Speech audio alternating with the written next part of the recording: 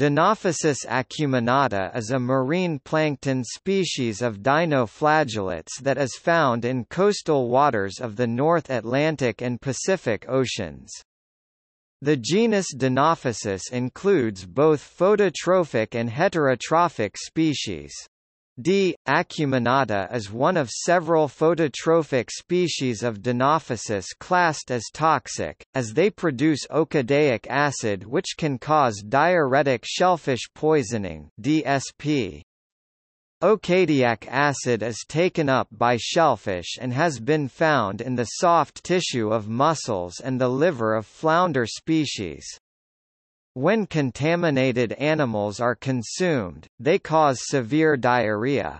D. acuminata blooms are constant threat to and indication of diuretic shellfish poisoning outbreaks. Dinophysis acuminata is a photosynthesis-ing Dinophysis species by acquiring secondary plastids from consuming the ciliate Myrionecta rubra, which in turn had ingested them from the alga Teleaulax amphioxia.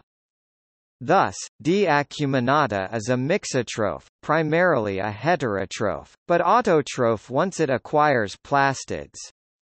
This is also an example of cell organelle stealing, the concept called kleptoplasty, and endosymbiosis. Dinophysis acuminata reproduces sexually and asexually.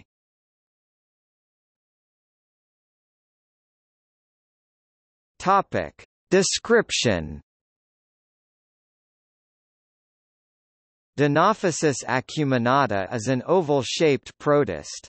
It measures 30 to 35 micrometers in length and 38 to 58 micrometers in diameter. The body is reddish-brown in color and is covered with an armor-like covering called theca, which is made up of cellulose. The anterior end has a crown-like platform, which is the smaller epitheca, while the posterior is simply rounded constituting a larger hypotheca. The cell has two flagella for locomotion. Reproduction is by simple binary fission.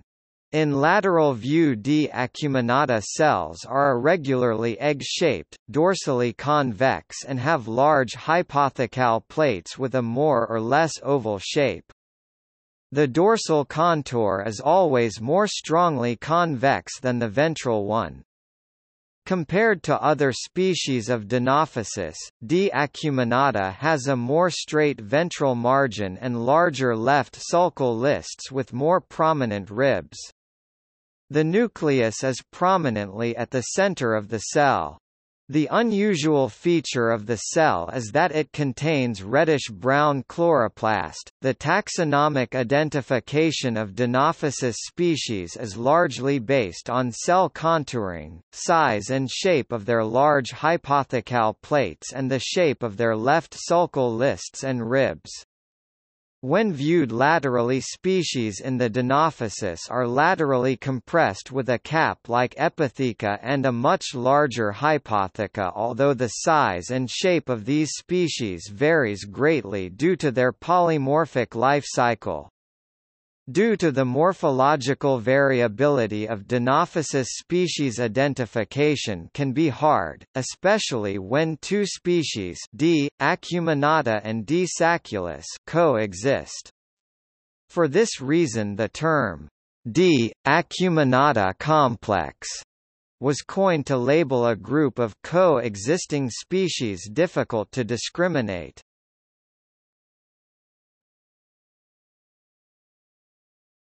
Topic: Dinophysis morphology. D. acuminata can be very hard to identify, and requires careful observations. 3. It can be identified by its midsection. 1. It is very large, 38 to 55 micrometers, and wide, 30 to 38 micrometers. In the middle, unlike D. norvegica, that is 34 to 50 micrometers long and 36 to 43 micrometers wide. 2. The Dinophysis norvegica is smaller and widest in the middle region. 1. D. norvegica and D. acuminata are a very similar species. As a result, they exhibit similar behaviors and are commonly misidentified. 1. Furthermore, other ways to identify D. acuminata from other Dinophysis species can be done by comparison of the left sulcal list cellulose extensions of the cell 5 and LSL identification in ribs 1. Cells have convex dorsal margins and small oval-shaped cells, and their thecal plates are covered with a really circular depression on the cellulose wall of a dinoflagellate 5, each with a pore 4. Continuously, the knob-shaped protrusions and round antapex bottom end of a dinoflagellate 5 are ways to identify D. acuminata 4.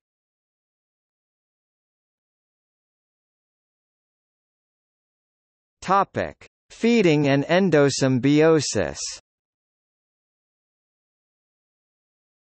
D. acuminata is basically a heterotroph feeding on the ciliate Myrionecta rubra. M. rubra in turn feeds on green algae that contain plastids.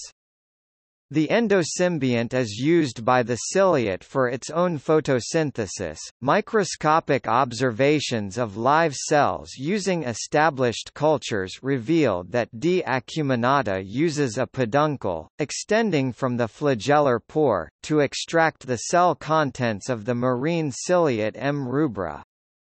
After about 1 minute the trapped M. rubra becomes immobile, after which the D. acuminata slowly consumes the ciliate, over 1 to 2 hours, filling its vacuoles with the ciliate cytoplasm. The algal plastids are not destroyed by D. acuminata but use it for its own photosynthesis, thereby becoming an autotroph.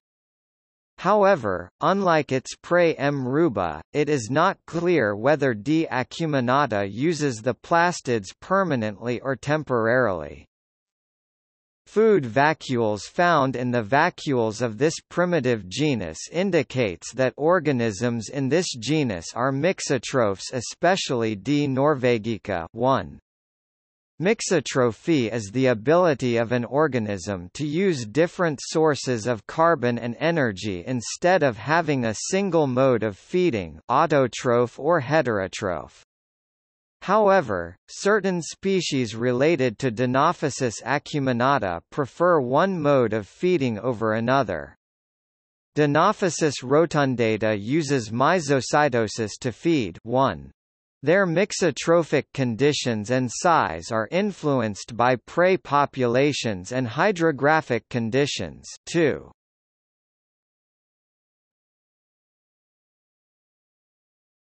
Topic: Ecology and current threats of Dinophysis. D. acuminata has caused several problems in oceanic ecosystems. The main cause of DSP, diuretic shellfish poisoning, outbreaks in waters along Europe has been due to this species 3.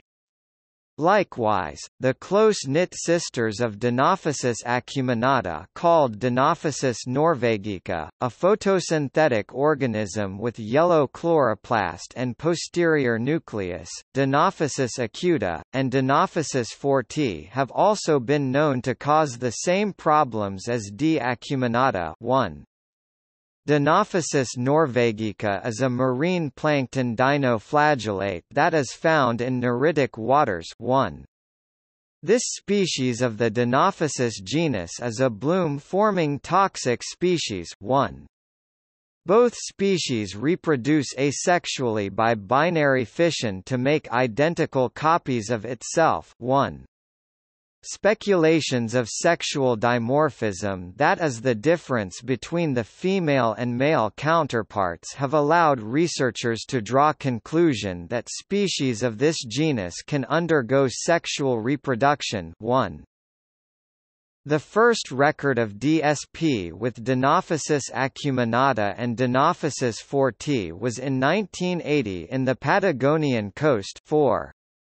A year after the report, another occurrence of DSP unleashed in December 1993 and November 1994. 4. Dinophysis acuminata releases lipophilic shellfish toxins (LSTs) and have been found to cause trouble to ecological marines and aquaculture farmers too.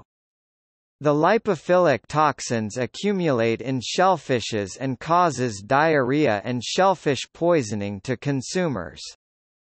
Dinophysis acuminata is the cause of DSP in Brazil and creates a disturbing impact due to its long and early blooming species. 4. However, their presence is restricted around the spring and summer. 4, but in higher concentrations in December. DSP is a particular kind food poisoning that causes severe gastrointestinal illness in humans, and this is related to the ingestion of toxin-contaminated shellfishes from contaminated water. 4. Some of the symptoms of DSP include diarrhea, stomach pain, vomiting, nausea and fever. Reported human ingestion shows that the toxins are capable of causing stomach tumors and chronic problems to consumers. 4. Government involvement as a result of high concentrations of toxins in the Dinophysis toxic shellfish epidemic has caused economic crisis in Europe and the aquaculture industry too.